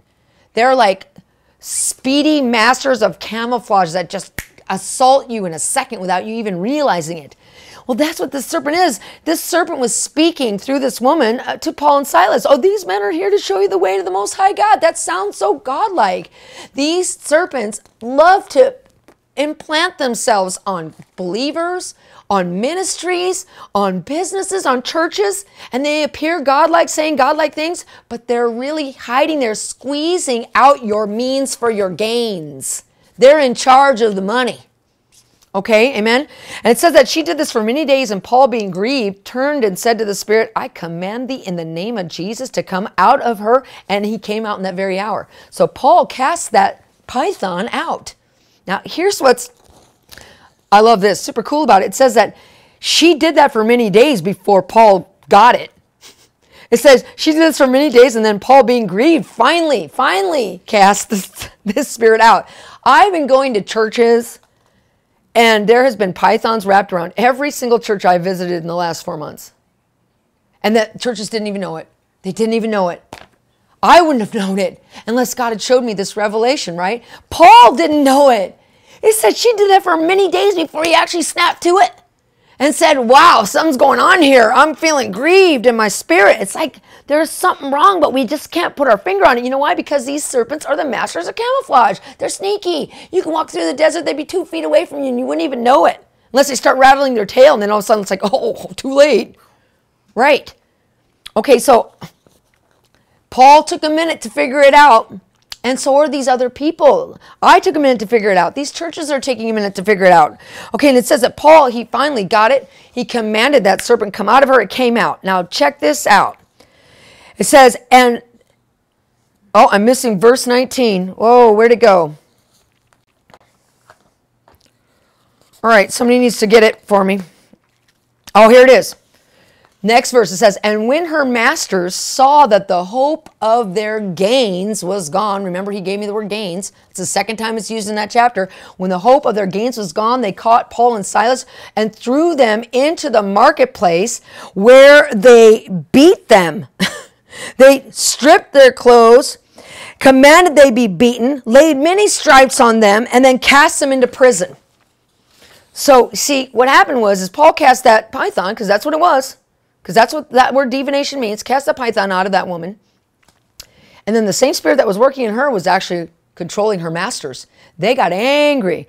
They got angry. And it says that they came, and when they saw the means of their gains was gone, that's why they were angry, because that serpent was controlling the money. It was bringing in the illegal gains. It was controlling the money. When they saw that the means of their gains was gone, they got so angry. They dragged Paul and Silas where? Into the marketplace to beat them. That's what the snake is doing. It's in control of the money. It's acting very Christian-like so it can blend in and be camouflaged. These guys are come here to show you the way of the Most High God. And, when it drags you into the marketplace. That's the place where your business is. That's a place where your projects are at. That's a place where your ministry is at. And it beats you out in the open in front of everyone. You start losing your place. You start going down in your finances. You start losing your employees. You have to shut your doors. You have to cut back. You can't continue to do the vision and the ministry God has called you to do because this thing drags you out into the marketplace. and takes the means of your righteous gains and then imprisons you, just like it did for Paul and Silas. Beats you and imprisons you. When I got this that night, after my friend called, I went in direct prayer for like all night, overnight. I was praying for God to remove that spirit and the spirit of the Leviathan off of people. And I stayed up and prayed and prayed and prayed. And then in the morning, I get a phone call from my media buyer. Okay, he's the same man that was the media buyer for Joyce Myers for 15 years. He calls me, and he's in Texas with an apostle named Ed Souza, who's just an amazing man of God. He's over Harvest Evangelism and the International Transformation Network. He's got a worldwide ministry. He's just an awesome man.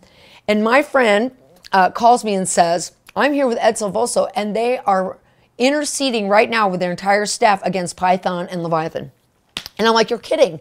I've been doing that all night.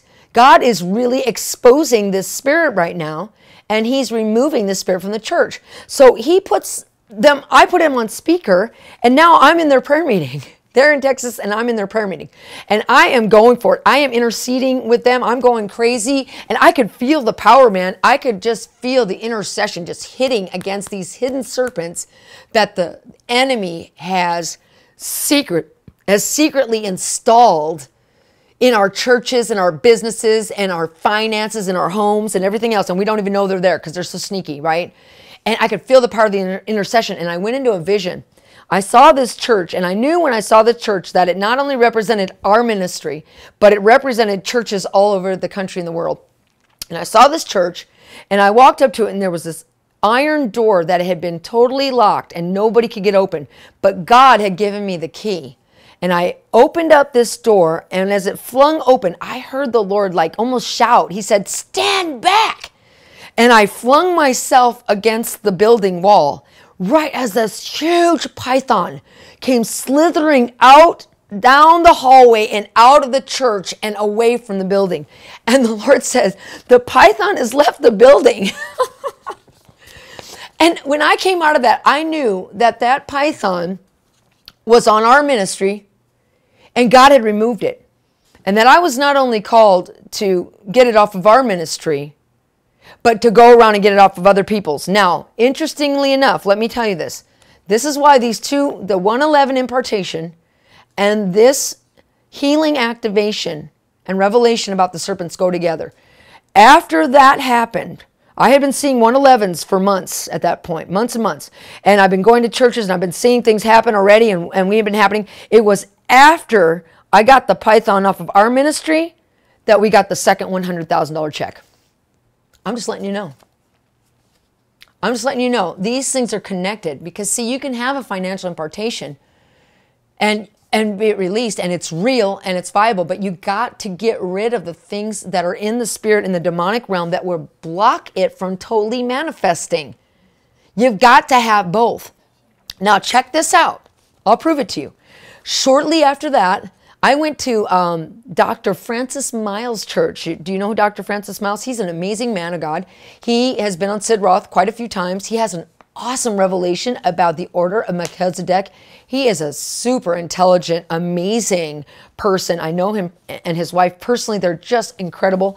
And they gave me the privilege of going to speak in their church.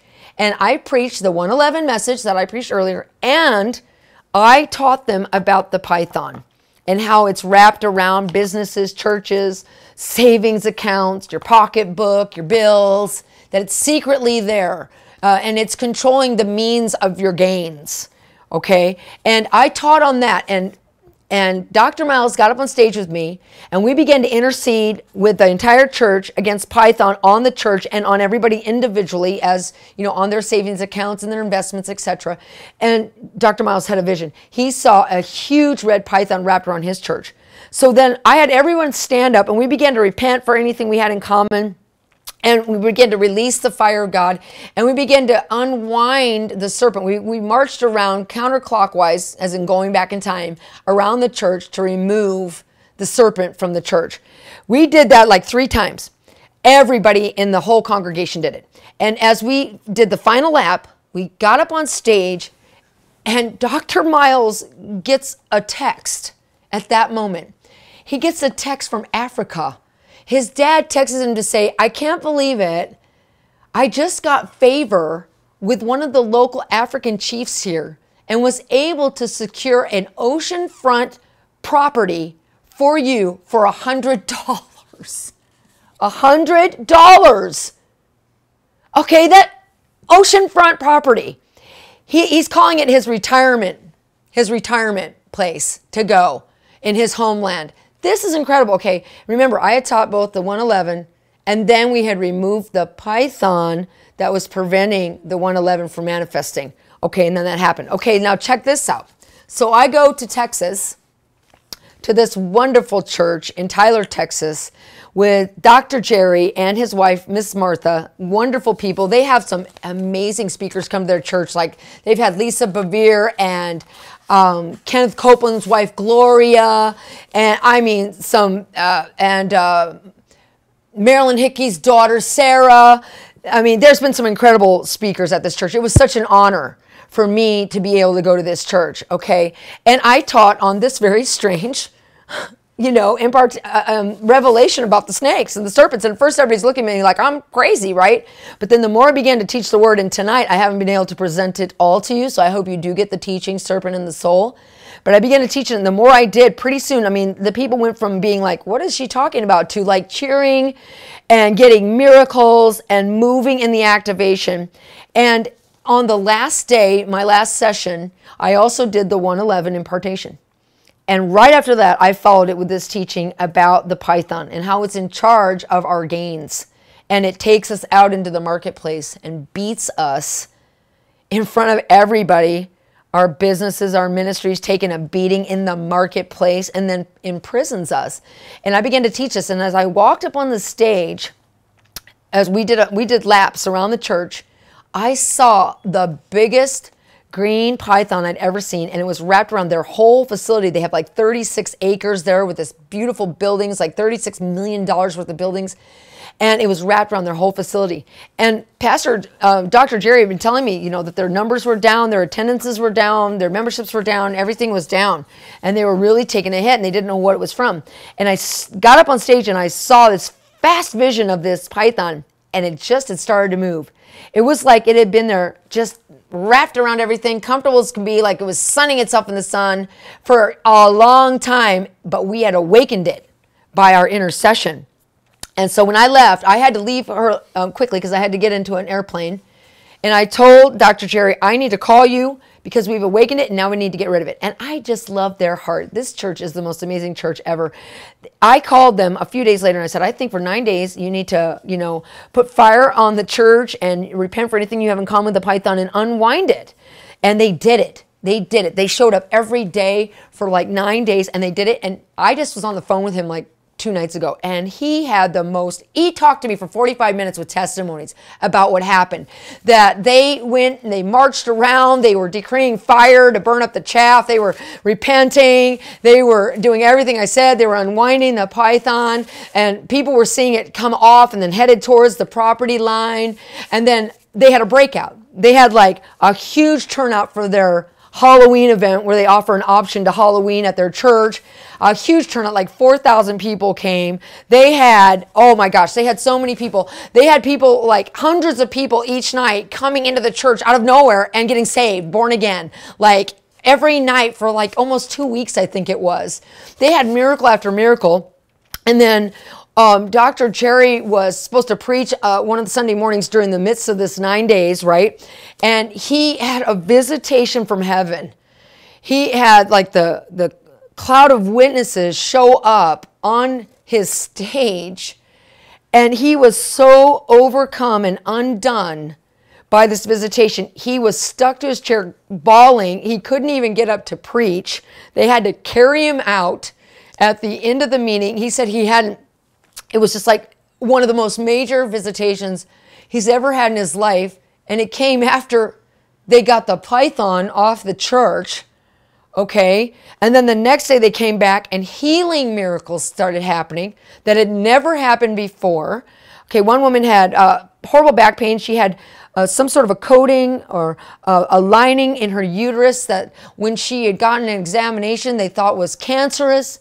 So they were going to take a biopsy of it because they were so worried. Well, the fire of God hit her during this time. When she went back to the doctor, the lining was so perfect, they couldn't even find a spot to take a biopsy from. And there's like, we don't know what happened, but what we saw before is gone.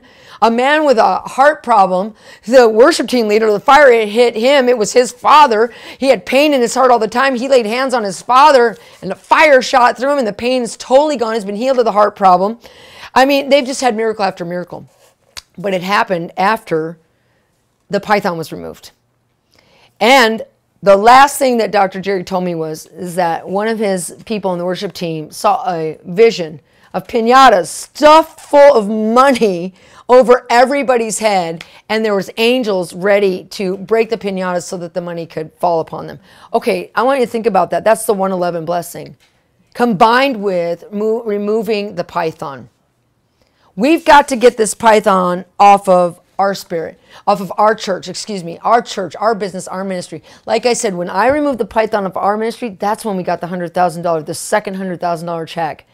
It was like the impartation for the 111 was there, but there was something blocking it. And I feel called. That's why I'm doing this. I feel so called to give this impartation to everyone. Amen. I want to know what time it is so I know how much time I have. About 7:30. 7:30. Okay.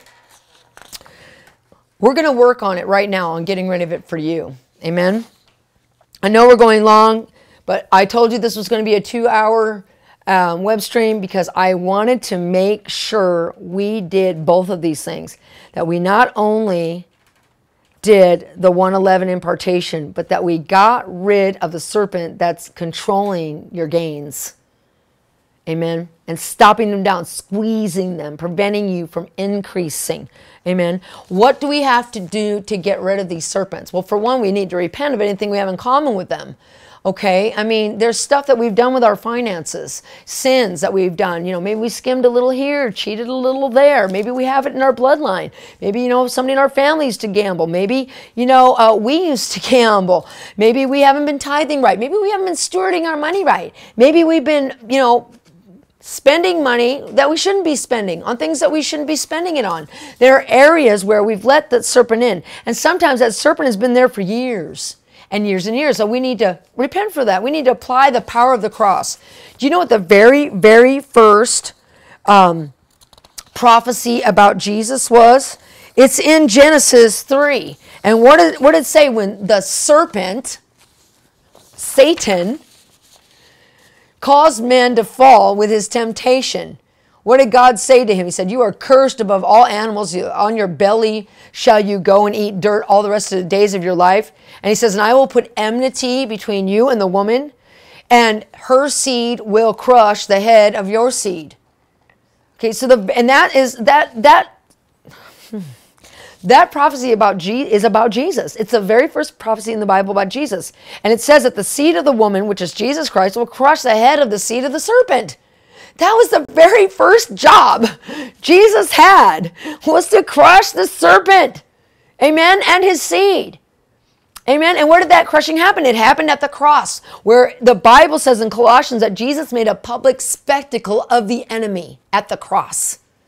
Amen? So when we repent of anything we have in common with the serpent, what happens? We are crushing the head of the seed of the serpent. We're partaking of that moment that Jesus did it on the cross. So let's just do that right now. We're going to start with that right now. And then we're going to do one other thing. And then we are going to be free of the serpent's powers and his influence over our finances finally. Amen? Free. So I just want you to pray with me. That's what we're going to do first. So just pray with me as we go through this. Amen? Because I did this web stream so that you could be free. So that you could get to total victory. Amen? So just pray with me and just say, Lord Jesus, I ask that you would take your blood and you would wash me clean of every single sin that I have in common with the python. Anything I've done with my money, that sin, I repent of it now.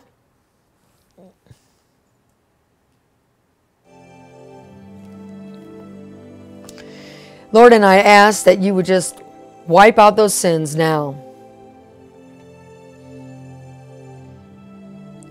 If I have stewarded my money badly, I'll repent. Just pray with me. If I've cheated anyone, I'll repent of that. If I've skimmed money off the top, stolen money, robbed anyone of anything, I ask you, wash away those sins with your blood. If there's any gambling or extortion,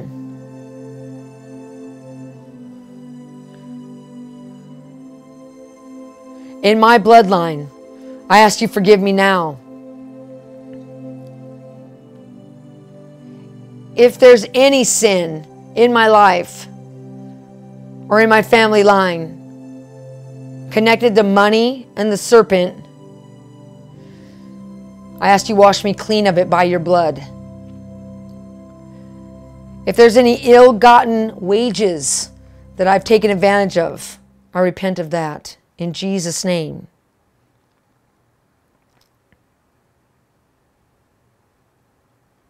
I partake of that moment where you crushed the head of the seed of the serpent. Right now, in Jesus' name. That's what you're doing right now. See, as you're saying, as you're repenting, as you're asking the Lord to cleanse you, you're partaking of that moment where the seed of the woman crushed the head of the seed of the serpent. That's a powerful moment.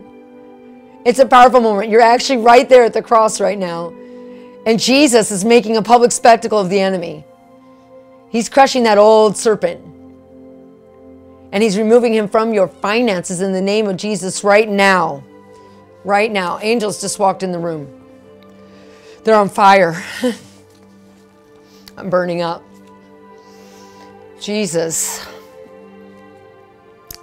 Just start worshiping Jesus for the power of his cross. We thank you, Jesus, for your cross and how you are cleansing us now. This is an important moment. We come against that python spirit, Lord. By the power of your blood, Lord, we decree and we command that you are wiping out his influences on our life, that he will no longer be in charge of our gains. He will no longer be able to drag us out into the marketplace and beat us and imprison us in our finances. We decree by the power of your blood that our savings accounts are being cleansed, our investments are being cleansed, our checking accounts are being cleansed, our debts are being released and removed, that our paychecks no longer have any serpent attached to them. Any income that we have in will not have the serpent attached to it. We decree your blood in the name of Jesus right now.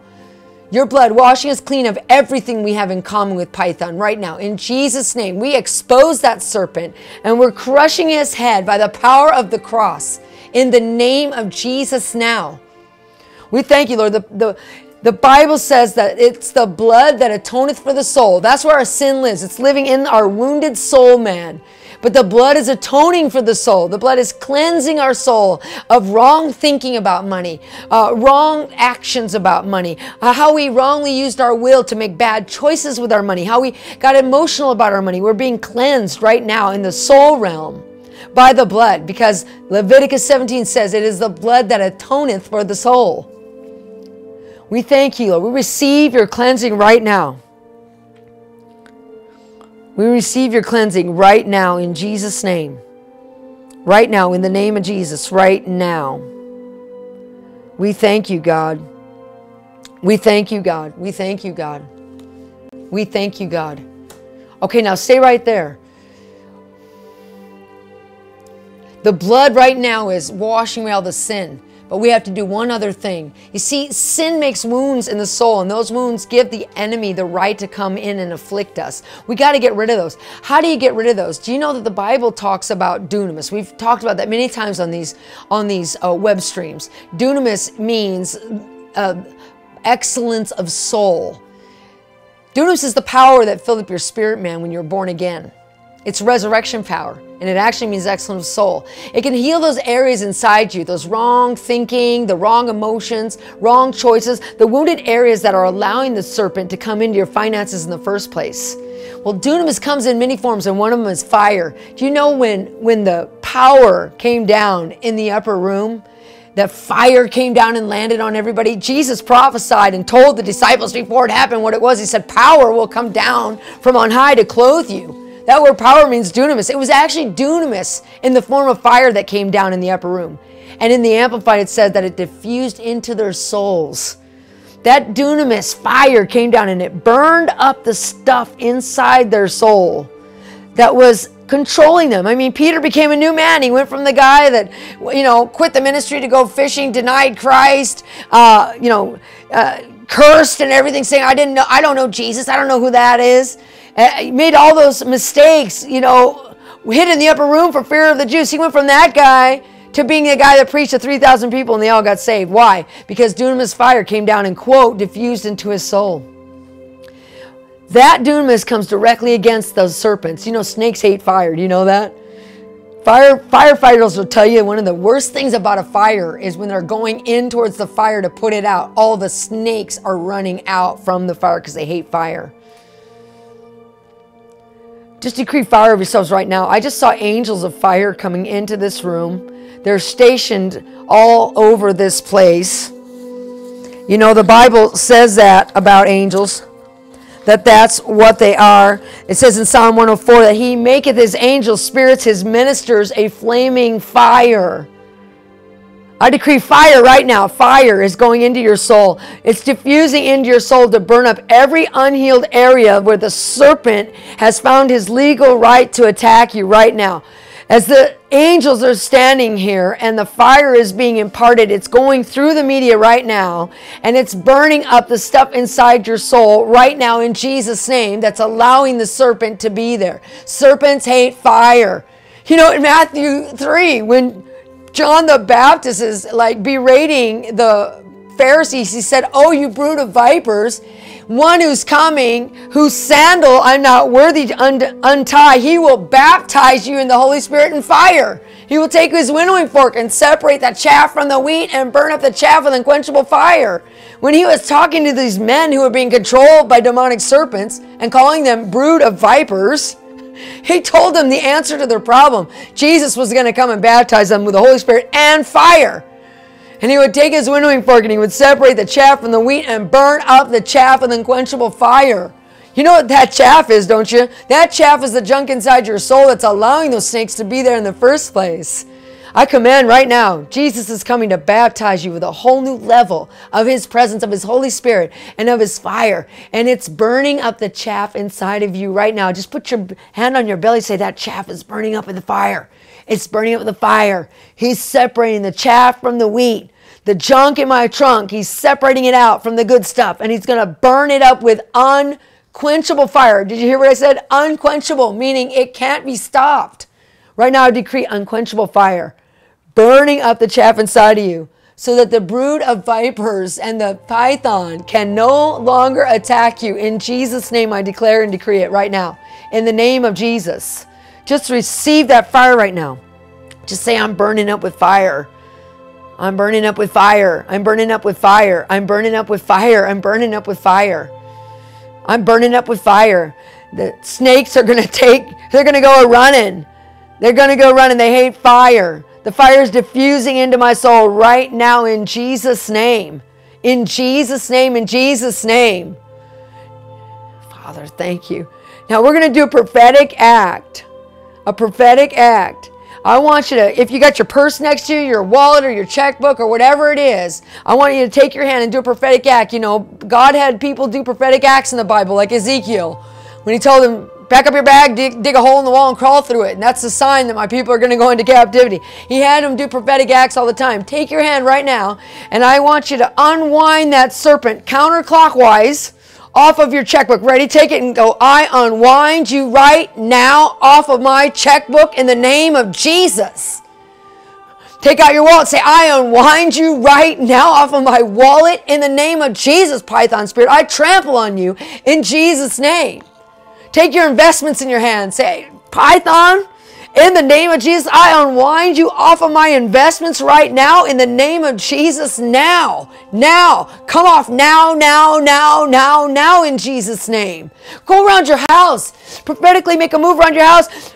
Wave your arm counterclockwise and say, I unwind you from thy house, from the debts in my house, from the groceries I have to pay for, from the electricity I have to pay for, from the water bill that I have, from my car payments that are in the car that's in my garage, from my children's schooling, from their clothes, from all their supplies, from all my medical needs. Right now, I unwind you, Python, in the name of Jesus now. Right now, in Jesus' name, in the name of Jesus. Take that snake and throw it and say, I remove you now. I toss you out to that dry and arid place. You cannot return until the day of judgment. I set you on fire right now. Do that for your church. When you go into your church, walk around your church like we did in Texas. Walk around your church like we did with Dr. Miles and unwind that python off your church, and you're going to see ministry starting to start breaking forth. Attendance is going to increase. Giving is going to break out in the people's hearts. Worship is going to break out. Miracles are going to break out like it did at Dr. Jerry's church and Miss Martha's church. They start having miracles. They start having heavenly visitations. We decree that right now as we command Python to unwind from our churches, unwind from our ministries, unwind from our businesses right now. We trample on you, you serpent, because Jesus has given us the power to do so. In his name we command you to come loose. In the name of Jesus now. Thank you, God. Set our souls on fire, God. Set our souls on fire. Put fire in our house, God. Fire in our house, God. Fire in our house, God. Fire in our souls, God. Move mightily for us, God. Set us on fire. Set us on fire. Set us on fire. Jesus, Jesus. In fact, you know what? Sing with me right now. Everybody knows that song.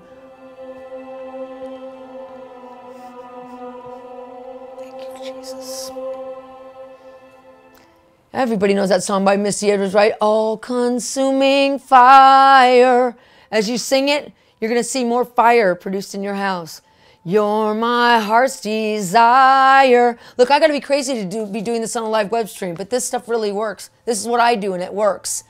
Burning flame of love, come baptize us. Come baptize us. Let's just sing together for 1 minute. Ready? All-consuming fire, you're my heart's desire. Burning flame of love, come baptize us. Come baptize us. Oh, all-consuming fire, you're my heart's desire. Burning flame of love, come baptize us. Come baptize us. One more time, come on. All-consuming fire, you're my heart's desire. Burning flame of love, come baptize us. Come baptize us. Couple more times, come on. All-consuming fire, you're my heart's desire. Burning flame of love, come baptize us. Come baptize us. One more time, come on. All-consuming fire, you're my heart's desire. Burning flame of love, come baptize us. Come baptize us. I challenge you tonight to pick that song or another one. You know, Set My Soul on Fire, Jesus Culture.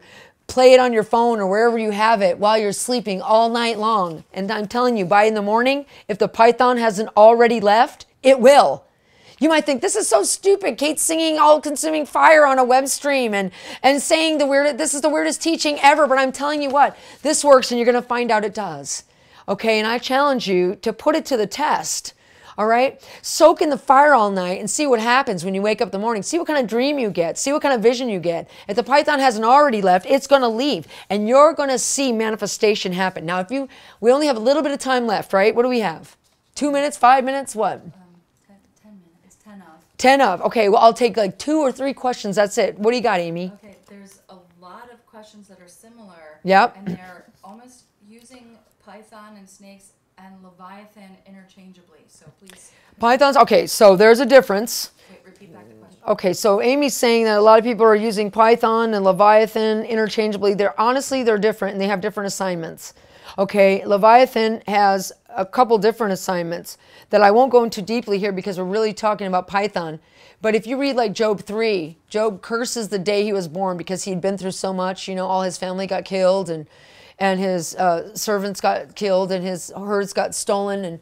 And in chapter 3, the whole chapter, he's cursing the day he was born. Curse the day I was born and wish I never saw the light of day, which I was never conceived. And then he says this, loose Leviathan on it. What is he saying by saying that? He's saying Leviathan somehow can cause people not to be born, can curse the day that you're conceived, can cause uterine cancer, ovarian cancer, cause abortions, miscarriages. It's one of the many things he does. He also twists communications. It says he's the twisting, fleeing serpent. He twists communications. He causes breakups of churches. He causes diseases and disorders of all kinds. He has a different assignment than Python has. Python is really a lot over finances. Okay, because it said that that woman with the spirit of Python, that her masters, that she had that divination spirit and it would cause her masters, it said it brought her masters much gains by her soothsaying. And when Paul cast out that Python, they saw they lost the means of their gains. So Python is really a lot of over the financial realm. But let's hear some of the questions. There was a questions like in that manner, but I think Okay. I covered it. So if you have sowed and it has been years and you have not seen the fulfillment of the promise, could it be the process God is doing or demonic interference? Okay, so Amy said one of the questions was, if you'd sowed and you haven't seen the manifestation for years, what's the deal? I think this is part of it. These serpents I've seen are so sneaky. They're the masters of camouflage. They have the technology of camouflage down pat. I can remember having backaches and neck aches of every kind and didn't have a clue it was a snake. And when a serpent came off, I would be healed. I mean, I've seen people be healed of insomnia when the snakes came off and they didn't even know it was a snake. I've seen miracles of all kinds happen in people's physical bodies and in their finances, and I would have never guessed it was a snake. I had no idea until God showed me. So I'm thinking that if you've already sowed and you've been waiting for the manifestation, that this part of this teaching tonight about Python could be one of the things that's been holding it back. Because I notice when I go to the churches and I teach these two things together in connection with each other, then the manifestation of the 111 happens.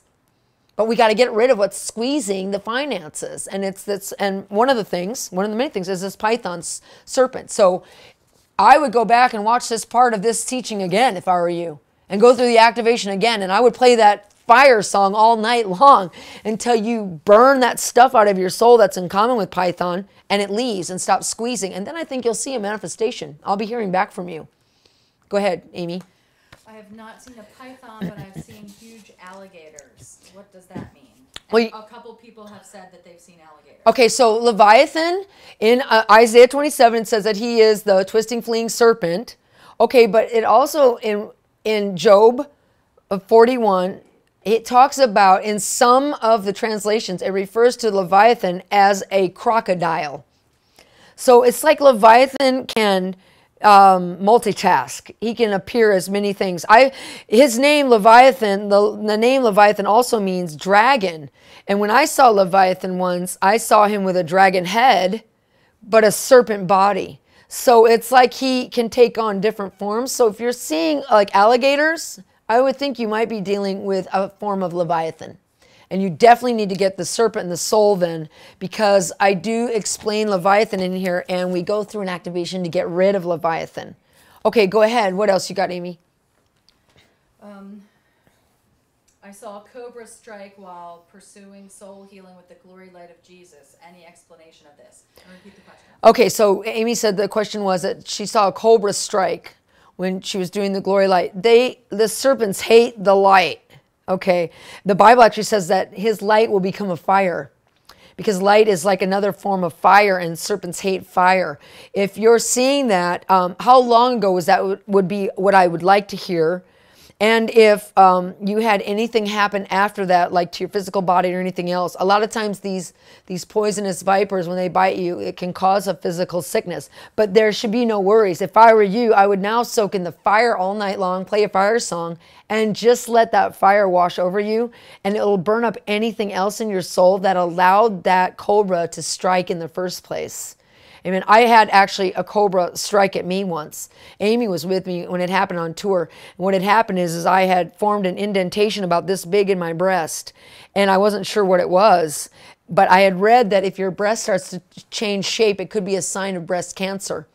And I was soaking in fire, and I saw a cobra like you did, and it was striking at me.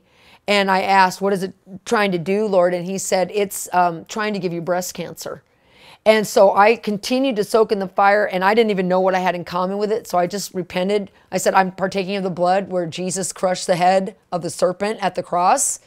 And I just did that for like a night, and I got rid of it. Now I know I got rid of it by just doing those simple things and putting my faith on it, because that indentation that was as big as my finger, it actually filled in about a couple weeks later. It took 3 nights, but it filled in. So I knew that I had not only gotten rid of that serpent, but that I'd been healed. So I suggest you do the same thing to make sure that you're totally rid of it, and anything you had in your soul with it is gone. Just soak in the blood tonight, play a blood song, sing along with it, and then play a fire song while you sleep tonight. Amen. On repeat all night. Okay, what else you got as we... This is probably the last question, but well, let's just do 2 final ones. One, many people are saying they see this snake or that snake on a person or a thing or something. Can you give the instruction on what to do? Okay, well, and repeat the question. When I see a serpent on somebody, okay, the question is, what do you do when you see a snake on somebody? Okay. Or something. Like or something. Or a work or something. A church or work. Okay. If I see the serpent and I see its head, then I know it's been exposed enough. Like I'll be soaking in fire. I'll play fire songs like all night while I sleep. One time I did that for months in a row, and all kinds of serpents came off of me, and I was healed of all kinds of things: breast cancer, ovarian cancer, restless leg syndrome. I had all kinds of miracles happen by just playing fire songs every night and singing along with them, and receiving the impartation of that dunamis fire to burn up the chaff in my soul. And what would happen is I would drive those snakes out of hiding. That's what they are. They're in hiding. They're masters of that camouflage technology, and they're in hiding, but the fire drives them out. Do you remember when Paul was on the island of Malta, and it was raining, it was cold. He picked up a bundle of sticks, it said, and there was a serpent hiding inside of it. And he didn't even know it. He's walking around carrying a serpent, a deadly viper inside of this bundle of sticks. But when he threw it on the fire, the heat of the fire drove that serpent out of its hiding place. Now it bit him, but he shook it off and he was unharmed. That's how it is with us. We're walking around like Paul. We're carrying around these poisonous serpents on our money, on our children, on our, on our households, on our ministries, on our churches, and we don't even know it. We're just carrying around like Paul, unaware. But when we throw that bundle with that serpent on the fire will drive it out of its hiding place. So if you start soaking in fire regularly, it'll drive it out. Now let's say you see it on somebody else. If you see the head, by faith you can grab it and pull it off of that person. If you don't, if you just see the body, that means that it's still like embedded inside that person. It's attached to something in their soul. And if you know them well enough, do them a favor and have them watch this teaching, or have them listen to Serpent in the Soul, and have them soak in fire. Just have them play a fire song and sing along with it, and then fall asleep, and then wake up, sing along with it, fall asleep, and do that for a couple nights or even a week. And it will drive that serpent out of its hiding place. And once you see the head, you can, by a prophetic act, using your faith, you can grab it, pull it off, throw it to the abyss, and command it to stay there and never to return till the day of judgment. Now, I did that with a friend of mine, a very famous woman Her grandfather was one of the most famous healing evangelists in the 1950s and 60s. And I did a meeting with her. And she was, when I met her, she was like, oh, frantic, because she was feeling like she wanted to quit, like life was horrible. She knew she was being attacked and she didn't know what it was. And I got in the car with her, looked, and I saw a python wrapped around her. And I saw its head. So I knew I was able to take it off. And when I took it off of her, she was instantly freed and healed. And the affliction and the torment stopped instantly. But it's because I saw it. And then by faith, I used my faith to reach up to the place I saw that head and grab it and remove it from her. So if you see the head, you can take it off. If you don't, put fire on them. Have them soak in fire. And then it will come off. It will come off. It will. It will. Snakes hate fire. That fire will drive it out of its hiding place, just like it did when Paul threw that bundle of sticks on the fire. Okay, one more, and then I think we're done. What do you got, Amy? This is the last one, is how do we redeem the seed we have sown? Redeem the seed you've sown. You got to ask me questions that make sense. I'm sorry. To me, you planted a seed, you put your faith on it, and then you take revelations like this to break off any resistance that's preventing that seed from sprouting, growing, and producing fruit. That's how you redeem it. This teaching tonight that I'm teaching you, that's going to help you redeem it. That would be my answer to that. And would you let everyone know that that Serpent in the Soul live stream that you just did is available? Yeah, okay. Go on the website, and what's it titled? Serpent and the Soul. Is parts 1, 2, and Is 3. it YouTube or is it our site? It's our site. Okay, you can go on my website, katiesouza.com, or YouTube. And there's a free product there.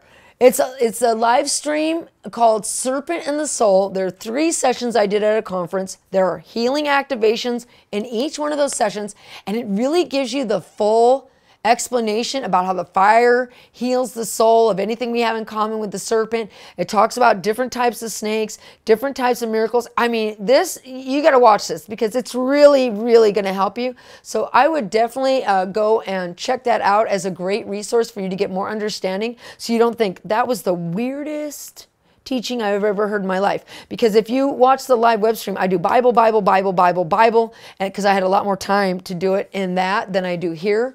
So definitely check that out. Amen. And what else? We got anything? If they want the fire soak, just go online and Yeah. get that. People are asking what to. If you want to get the fire soak, you can. I play a fire song, and sometimes I play this fire soak, and it's just a disc I made where I am speaking and decreeing all the different fire scriptures in the Bible, which there's tons, and they're awesome, about how God builds fire around us and he uses fire against our enemies, and how fire comes into our soul and burns up every bit of chaff, even the root. It says even the root, it burns up the root and everything wicked inside of us. It's really cool. So you can just go online, just get this, the Serpent and Soul Fire Soak, and play that. Pray along with it. Play it while you sleep. It's going to really help you out. Amen.